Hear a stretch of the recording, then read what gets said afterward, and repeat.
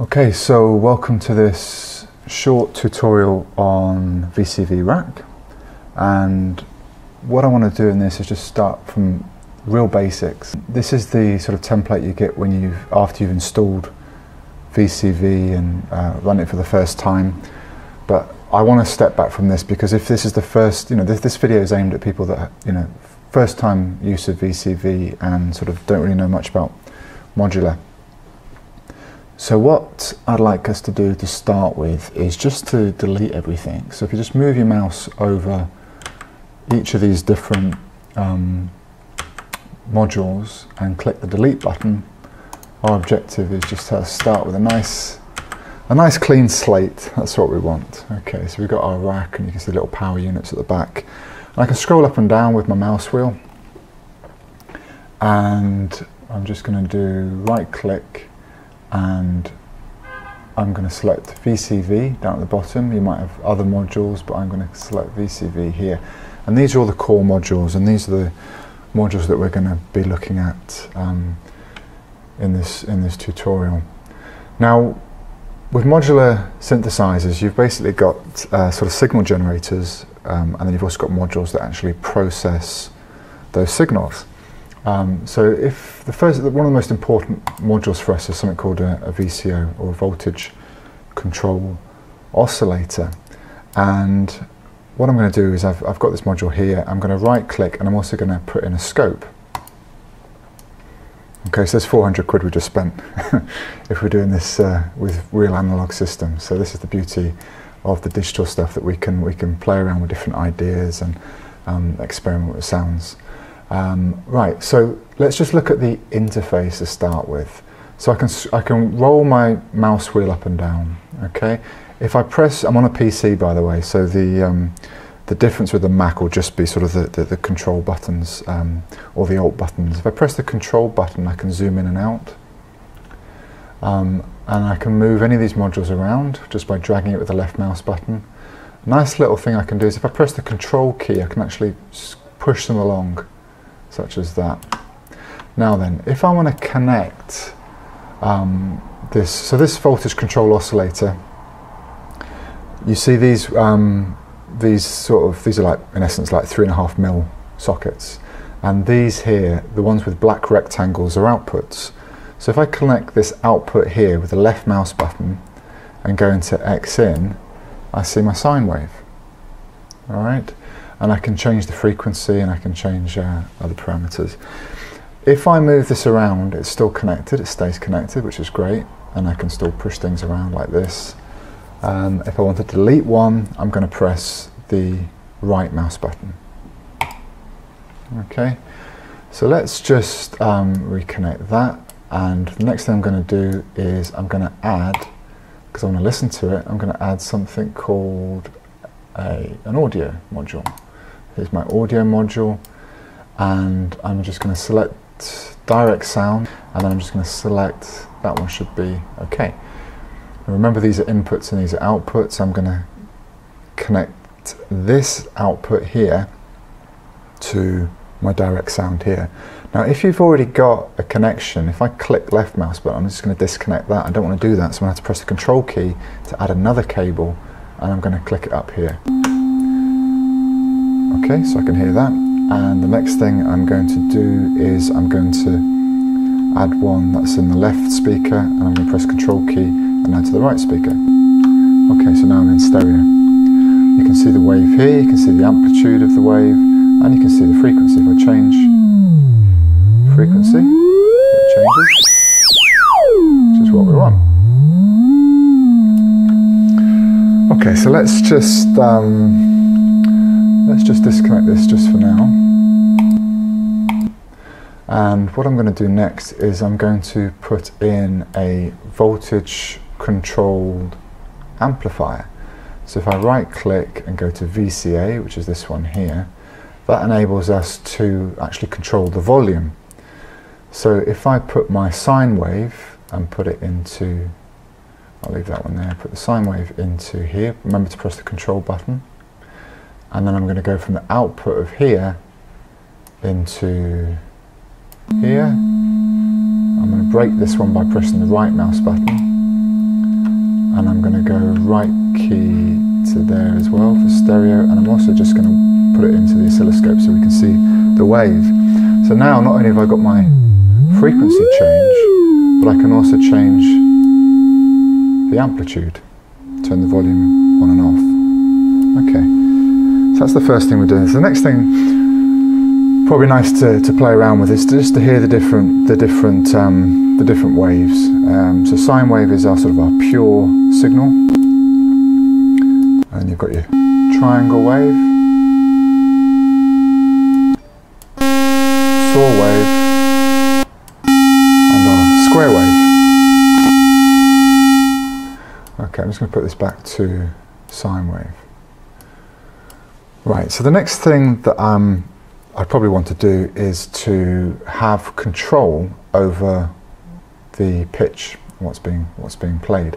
So I've got a MIDI keyboard, so I'm going to right click and I'm going to go, let's have a look, MIDI to CV, click on that, and I'm going to put that over here on the left, because I tend to want to flow from the left to the right.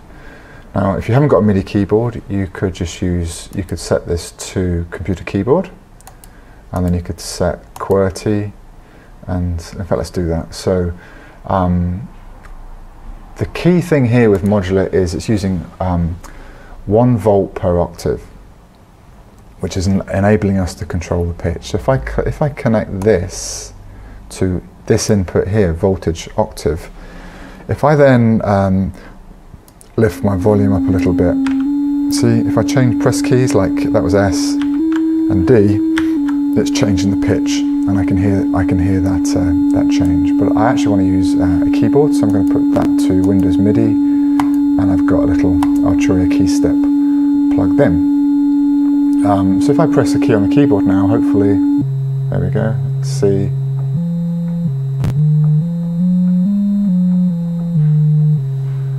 Alright, okay, now that's fine, but one problem we've got is we've just got this constant signal. And what happens is when you press a key on the keyboard, it sets the gate level to high, and when I take my finger off the keyboard, it drops the gate signal to 0, and I can see that on here. So if I just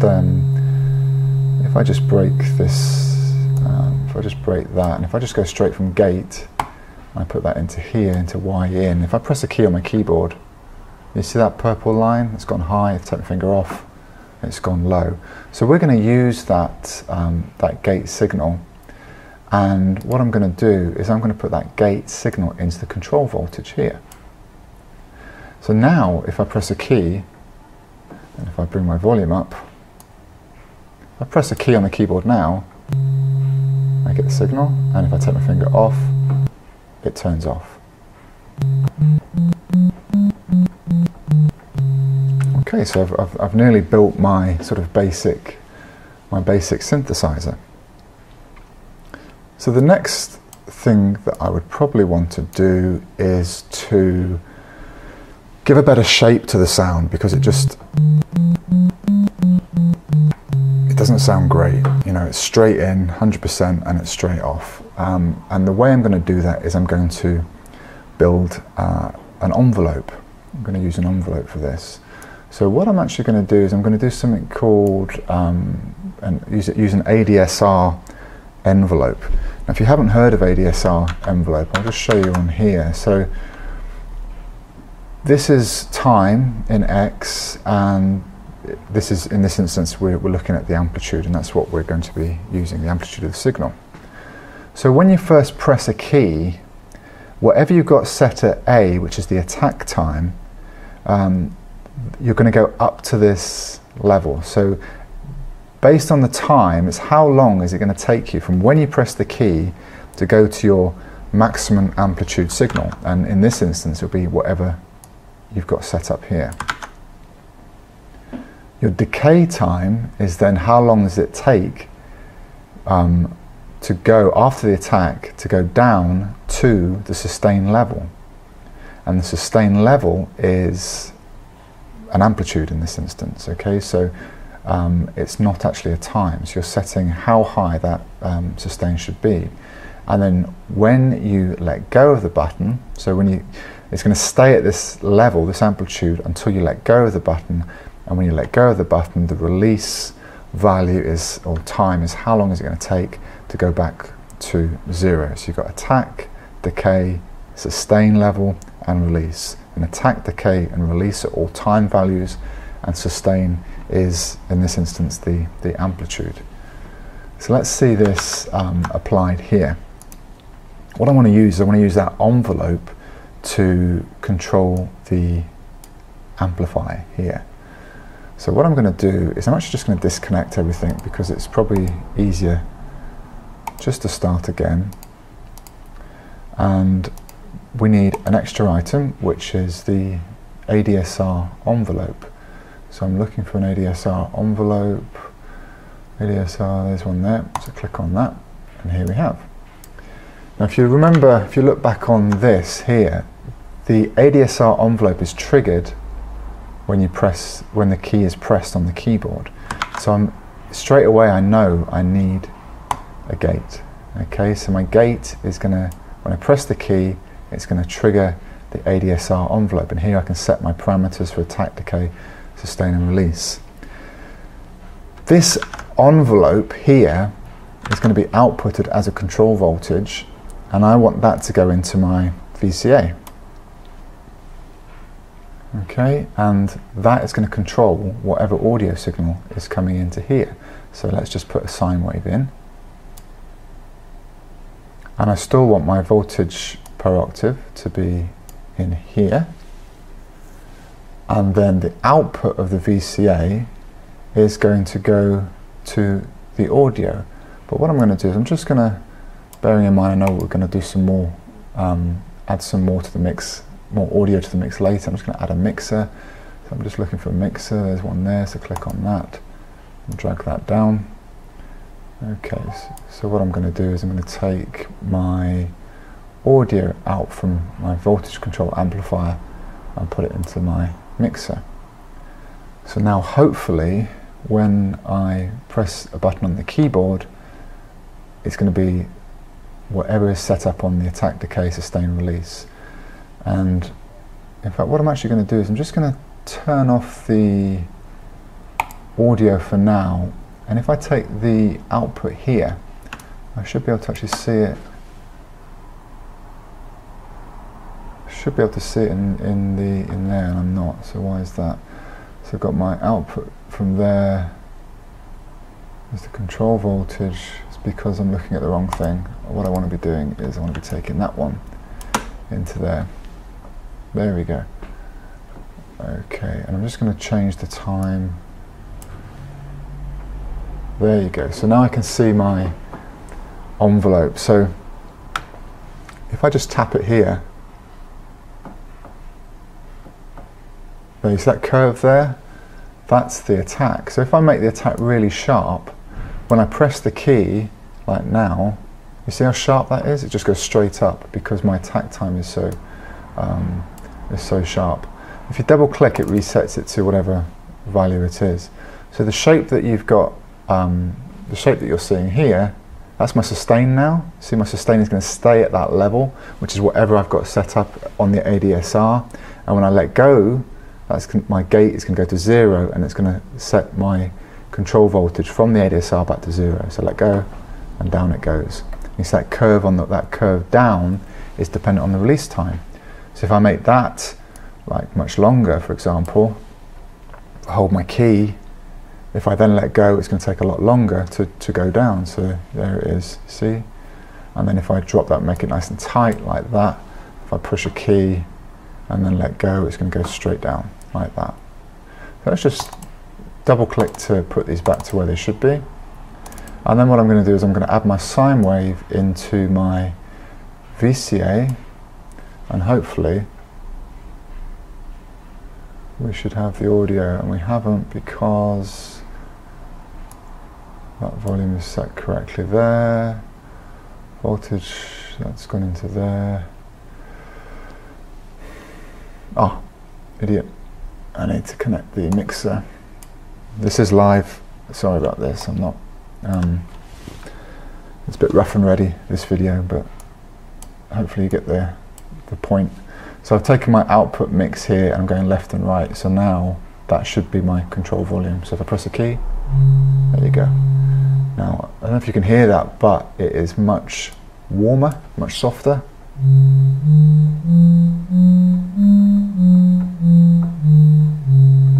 Yeah. And I've got a little sequencer on my keyboard, so if I just press that. Okay, so it's a nice, much nicer tone and sound with the ADSR filter. Okay, so the next thing to think about is, and by the way, I've obviously got mixer control here. So the next thing to think about is what we've got here is monophonic, which means obviously we can only do one note at a time. So if I've got my finger on one button here, if I press another one, I'm losing the first. But on the latest version of VCV Rack, we can right click and go to a polyphonic system. If you right click and you go to 4, for example, that means I can have 4 notes playing simultaneously. Watch the cables, they'll go thick. So now my cables have gone thick, which basically means that we're now got a polyphonic modular system, which actually I think just means it's just basically got copies of everything that we've got here. So if I press, so now I can do chords.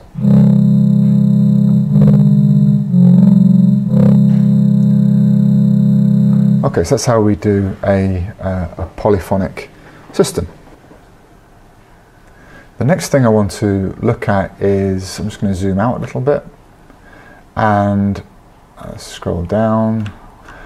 What I'm looking at now is sequencers. So let's add a sequencer, and a sequencer allows us to have, there's one there, a sequencer allows us to have a lot or a number of notes or control voltages or whatever we want coming out, and it's best just to explain it with a demonstration. Okay, so let's say that this top row here are pitch.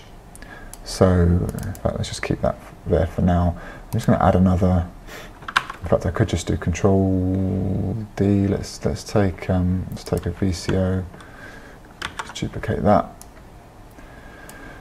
and let's take an ADSR. Why not? Let's duplicate that. Control and D, and VCA. Where's that gone? Yeah, let's bring that down. Pop that in there. Okay, so I'm going to take row 1. Okay, this is flashing. It's basically going to this row, or this column, and this column, and this column, and this column. It's just going round and round in a loop at this tempo, which I can change with this clock dial here. What I'm going to do is I'm going to take row 1, and I'm going to put it into voltage per octave, and I am going to use the gate, and I'm going to put that into control voltage, and I am then going to, let me think, no I'm not, I'm going to put that into this gate here, take the output of that into there, and I'm going to take the output of this into my mixer. Okay, and I of course need to add a sound wave. Right, it's just one constant pitch at the moment, and that's because all these top row figures are all the same. So if I start to fiddle with these,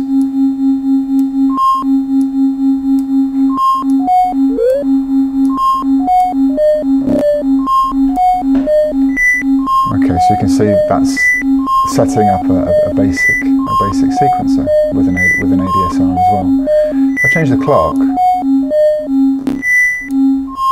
okay, or I can speed it up. Just zero that there. Okay, so that's how the sequencer works. But I can also use this for creating like a kick drum. And the way I'm going to do that is if I take that one off, and if I drop the frequency down and let's lift this up a bit here. You can use the ADSR, make it really tight, and then you can start to get a basic kick drum sound. So let's just drop this. You can hear that? Tum, tum, tum, tum, tum.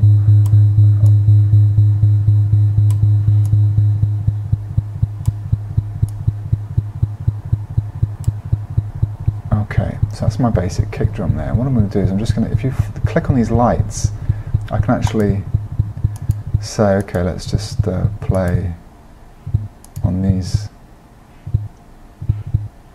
yeah.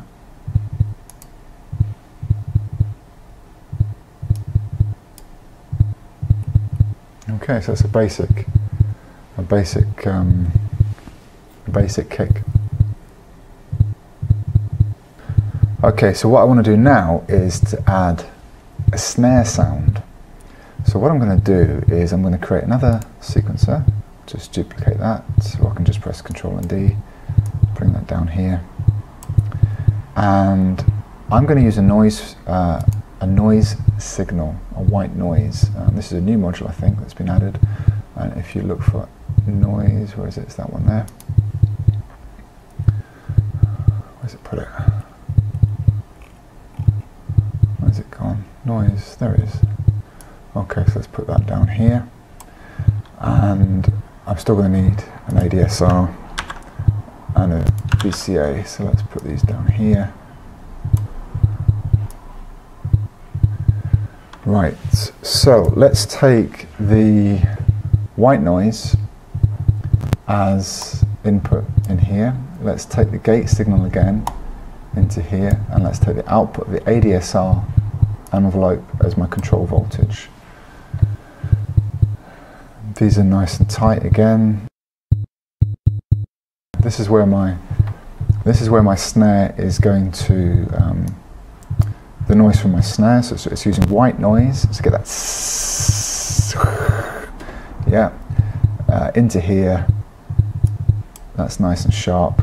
Set these triggers here, and then I'm going to go from output into input 3.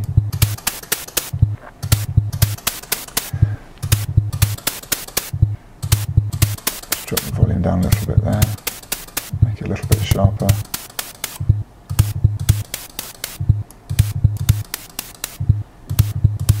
Okay, so the next problem I've got is that these aren't in time. So the easiest way to fix that would be if I take, so basically when this is firing here, this column, this is going to go high. So if I take that and go to reset, there we are. Okay, so that is now synced with that.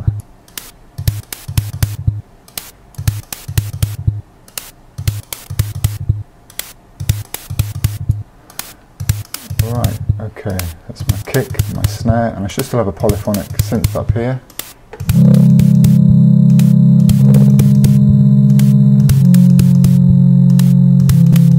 One nice little touch is if you notice on the VCA up here when you've got it in polyphonic mode, you can see them all. Okay, so that's great. What else can I do? I can control the tempo of it. I need to control them together, so what I'm going to do is I'm going to add something called a low frequency oscillator, which is really just for control voltages which are much slower than you'd get out of the VCO. So let's use a square wave, because in essence that's on or off, and if I just tap that into external clock and then press Control into external clock here, hopefully that's all synced up, which it looks like it. And then if I change the frequency here, there we go.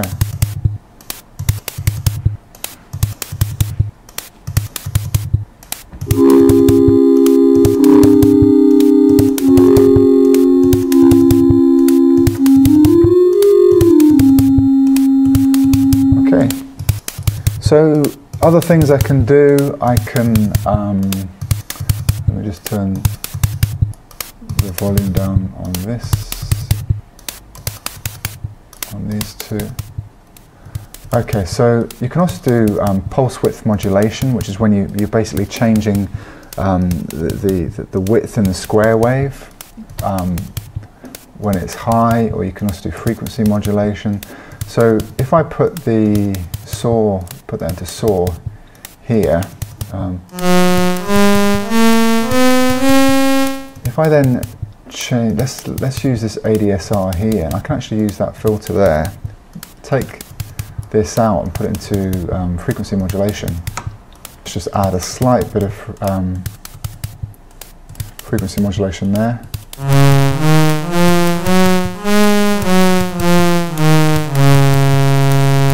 Yeah, you can hear that. Okay, you want to be subtle with this, because if I'm way up here, it's just going to be crazy. Okay, so small is good. Small changes is good, so nice and subtle.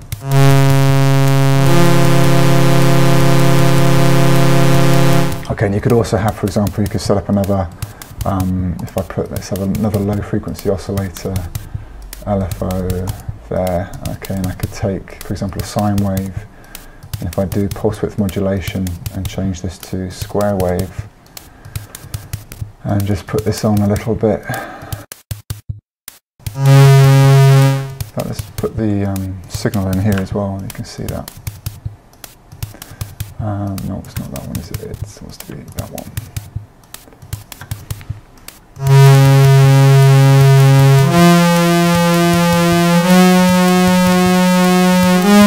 You can hear that pulsating of the...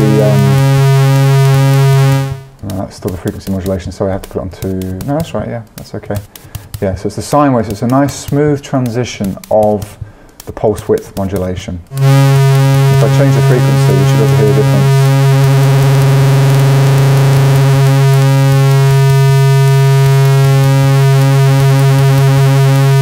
If I change it to square, it should be more sort of on off.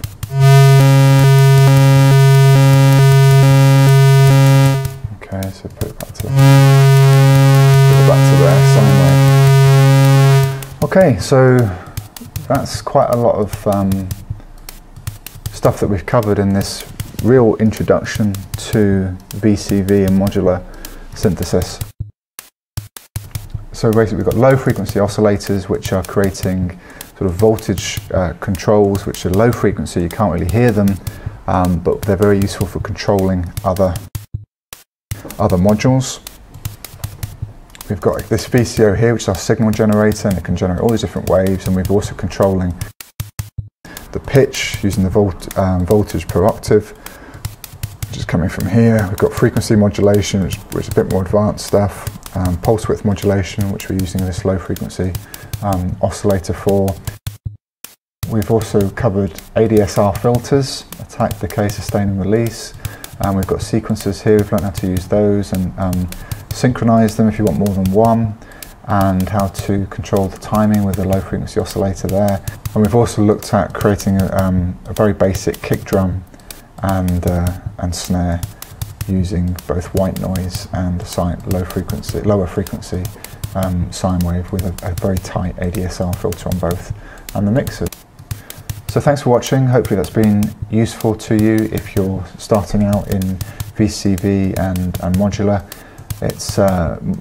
VCV is a fantastic free open resource for everybody to use, and there's a whole plethora of different modules you can choose. I mean, I've only covered some of the core modules here with VCV, but you can see there's loads that you can download for free, which are absolutely fantastic. So you can start building up your digital patches. Okay, if you like that, then please subscribe, and I'll do some more videos, and that's it. Cheers.